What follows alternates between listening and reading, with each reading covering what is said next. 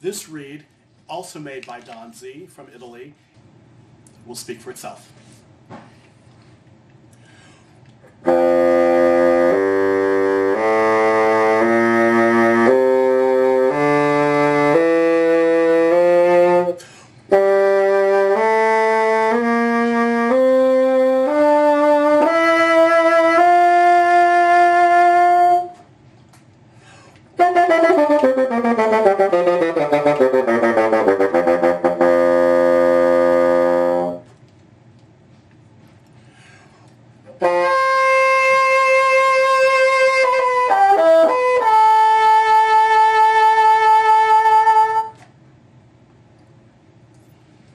Okay, some of the things that distinguish this reed from the previous Danzi reed: the response is just a little bit faster.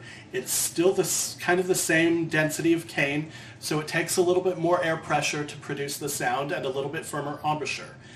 The sound, though, of the deluxe model is just a little bit more refined. It's less present right around my face, and more so like it feels like it would project through a hull.